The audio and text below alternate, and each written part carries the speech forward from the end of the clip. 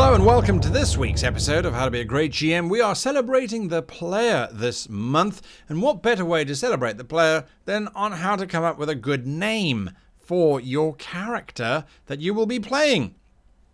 Names are always tricky and people always try and do them last. I always say do them first. Once you know the name of your character, you can then start to flesh them out. However, there are arguments for making names last after you've created the character. Both ways are equally valid. Both ways, however, don't help you with actually creating a name.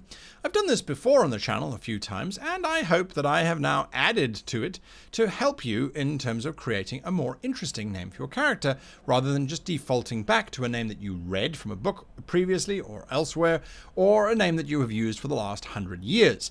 So start with the very first place, and that's to figure out your world space. So you ask the GM, hey, what's the world like?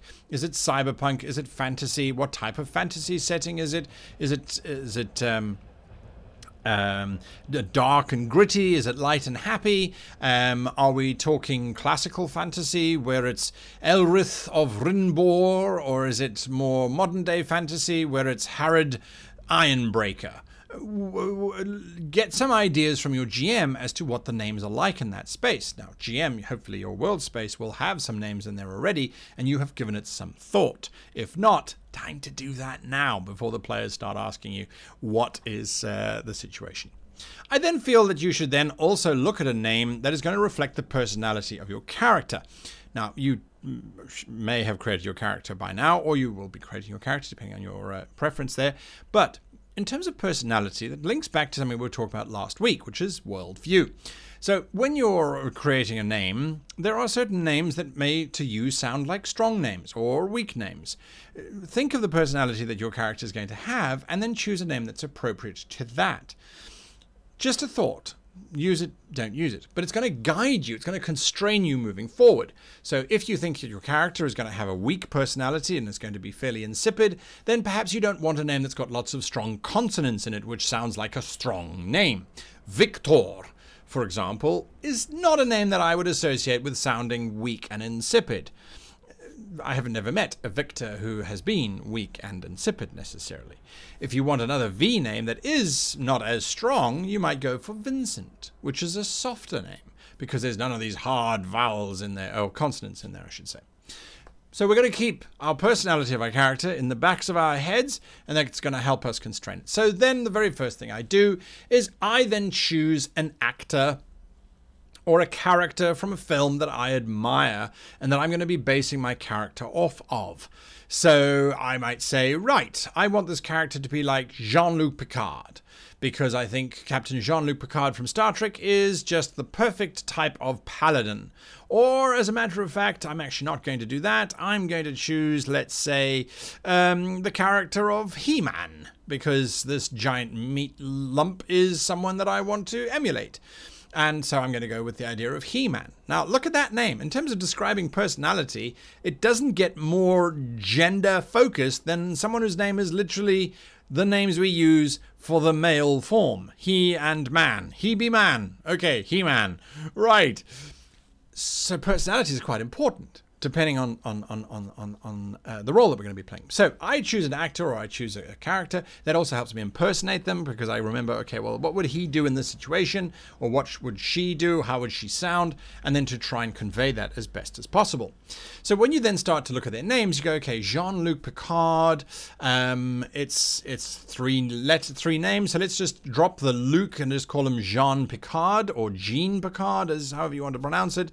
Now we step into the first phase. So choose a real world name, or choose a name that you like, that you found from somewhere, or just the name of the actor, for example, just steal it straight away. So Patrick Stewart, that's also a strong name as well. Lots of hard consonants there. And so then you vowel swap. So you start checking out the vowels. So Patrick, drop out the A, replace that with an E, and it becomes Petrick. Drop the I and change that with an O, and it becomes Petrock. Or it could become Patrak. Patrak could work as well. Play around with the vowels. If you don't find a word that immediately, or a name that immediately pops out, then change the consonants. So Patrick, or let's go with Petrock. The pet doesn't sound so nice, so what if it was Retrock? What if it was Redoc? Redoc works quite well. It's got all the strong consonants in it that we like. Or Sesoc, or Setic, or Setac, or Cetric. Cetric could work as well. It sounds a little bit serpentine because of the S's, Cetric. But that could work for us, right? So we've swapped the vowels, we've swapped the consonants, and we come up with a name. That's a potential avenue for us to go on. We then look at that name and we say, well, how does that compare with the personality? Cetric sounds very, very serpentine, so very duplicitous. We want to create a paladin, so maybe Radoc or Radric. Radric is quite cool. It's Patrick, just Radric. Don't have a problem with that, just changing out the consonants. Radric is quite a strong name. That works quite well. But now, is it too fierce? Is it too aggressive? We look at the emotion that is inspired in the name. Radric is quite a strong name. Sir Radric is actually a pretty good name. I don't think it's emotionally devoid. I think it speaks of someone who's strong of character. But perhaps we want the name also to have a timid reflection as well. So it might be Radric Jean, let's say, for example. So Radric Jean Picard, because we're keeping the Jean in there, which is in the old-fashioned days was either a masculine or feminine name. Jean, of course, is masculine, depending on the continent you live on. So the idea then is that you start to create this name using emotions. What is the emotion that I kind of get from this name? Now, this is all going to be very personal, by the way, in terms of everything, whether the name is strong or weak or timid or insipid or charismatic, whether it's a fierce name or a timid name, that's going to be up to your personal interpretation. Once you then have this Radric Gino, because we swapped the vowels around and that sort of thing, Radric Gino, you go, all right, so then let's look at the species from which this name is coming from. Now, if we are going to understand the species properly, we have to talk to our GM, but we should have done that already to talk about the species that we're going to be playing and what species we can find in the campaign and all those kind of wonderful things. So we should have a fair idea of what the species are like, but we can ask our GM, hey GM, what is the naming convention for this species? Do halflings have a double barrel surname, which is usually Proudfoot or Stout Tree or Wide Barrel or Full Barrel, or is that something that's in your world or is it not? If the GM says, oh, yeah, no, that's fine. You can have Stout Barrel or Long Tree or Large Foot. Again, take that and say, okay, well, Radric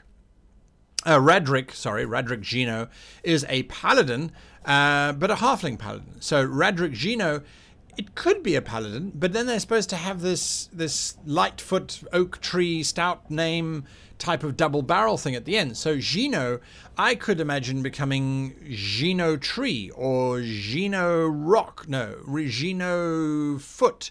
Maybe it's the Gino that's the problem. So we want him to be using a mace and a shield, so stout or strong. Hey, let's just go back to the emotion that we were using. Strongfoot. Radric Strongfoot. Sounds like a pretty solid name for a halfling, if you ask me, especially a paladin. So Radric Strongfoot. That certainly works. So we're exploring, we're trying different combinations, and we're using the constraints of the emotion we're trying to convey, of the class we're trying to convey, of the environment, the world space that the GM has made for us. Now, what we also want to do is we want to imbibe just a little bit, just a very small amount of history into that name. If you look at your own name is going to come with a lot of history. Why did your parents call you whatever it is that they call you? And most parents call you multiple things. They choose a name and then they either forget it or they decide on a better one. I mean, I can be the same thing. I can never choose my NPC names, let alone my child's name. That thing's going to be with it for life. You got to figure out a good name, right? So why did they choose it? What's the history attached to that? That will allow you to then create a little bit of backstory, literally from unpacking just your character's name. So if you've got a good backstory that you've already created, go back to your birth paragraph, see 2 weeks videos ago, and just figure out a little sentence. My parents called me Radric Stoutfoot because the family name is Stoutfoot, which makes sense, and it's a proud family tradition. We've always been paladins or security guards or chiefs, or we've always been at the forefront of the battle. And Radric, because Radric the First was my great uncle, he was a proud paladin, and I strive to be like him. I only met him once before he died, and he left a great impression upon me. All of that, you're going, whoa, this is a lot of information that's just come from the name. The GM can now take that information and say, right, your great uncle's coming back to haunt you, or is being trapped in the first layer of hell, or has unfinished business, or left a sword behind, and all that was left behind was a cryptic note, which your great aunt has been keeping, but she's now dying, so she's going to give you that great note as her death bequeathment. And suddenly an adventure comes out of that just from your name. Do you see how powerful it is to come up with a really, really good name? Your task for this week, therefore, is to create an awesome name. Come up with a name for some characters, choose and base it on their personality, on their occupation, on their family history, perhaps on the region in which they're going to be coming from, and try the vowel and consonant swap. Choose an actor that they're based on, or a character from a film or a series that they're based on, and then just give us a little description down below. That could be really, really cool of the name. It'll also create a nice little random name generator for the rest of us who can come in and go, oh, I like that name, thank you, and I will pull it out. So in your post, which I hope you do comment on after hitting that like button and the subscribe button, please, thank you, and just put the character name first, and then if you want a little bit of a history in there as to where that character name came from. That would be absolutely, absolutely phenomenal. Until next week, I leave you with this week's sponsor. Today's sponsors have been with the channel for a long, long time. I am talking about Easy Roller Dice. Now, Easy Roller Dice just come out with a color spray dice. Absolutely, absolutely beautiful dice. And what I like is the inclusion of 4d6, not just the usual 1d6, in as part of this full set. They have a full range which you can check out. Link down below for our affiliate program. Yes, we will make money when you buy the dice, but it doesn't add anything to your total cost.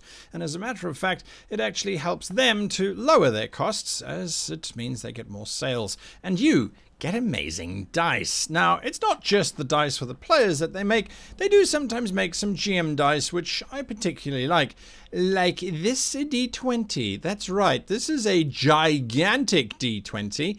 Absolutely stunning execution. The numbers are nice and clear to read. You know, my poor old eyes, I find it difficult to read. Wonderful sort of pearlescent swirling going on inside this dice. This is the dice of the Frost Giant. I kind of feel like a frost giant whilst using this dice, I have to admit. Nice weight to it, nice rounded edges. It's really, it just, even on a soft surface, still has a nice thunk to it. Anyway, Easy Roller Dice, sponsor of today's video. Go check out their dice link down below. Big thank you to you for watching all the way through to the end. And until next week, I wish you and yours the very happiest of rolling